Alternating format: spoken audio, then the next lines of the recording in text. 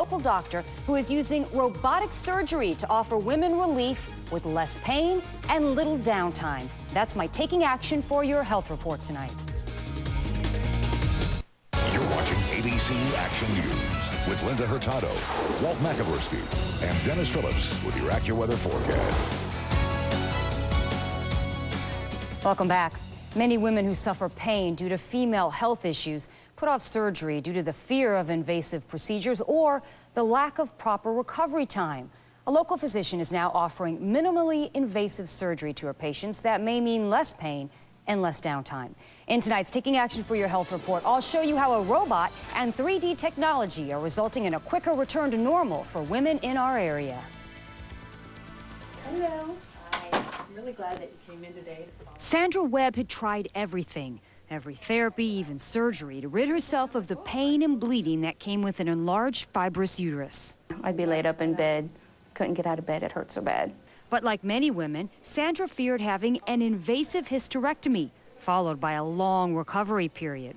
I had a C-section years ago, and I remember being laid up for a good 6 weeks, and most of that was an intense pain. I have children at home that I need to take care of, so couldn't be laid up for 6 weeks. Then she visited Dr. Jennifer Hayes at Visionary Center for Women in Clearwater.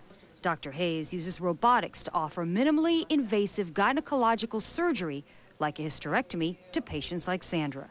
The Da Vinci allows me to do procedures in the abdomen that I could never do laparoscopically. This is the Da Vinci robot. 2 robotic arms represent her left and right hands. They hold the instruments that allow her to perform surgery using only dime-sized incisions. When I look in, I can see it's like I'm in the abdomen, 3-dimensional, high definition. It's better than my own eyes, even if I had a big open incision. The Da Vinci is computer-driven, so it only does what the doctor does. The most amazing part is that they articulate 7 different ways, like the human wrist. So I can go around big wrangly fibroids, tough little delicate endometriosis, adhesions, in a way I could never do with the long laparoscopic instruments. Sandra likes that she had less pain and a much shorter recovery time than when she'd had that C-section. Great, I have no problems. No problems at all. I'm back to being healthy and feel good. I definitely feel a lot better.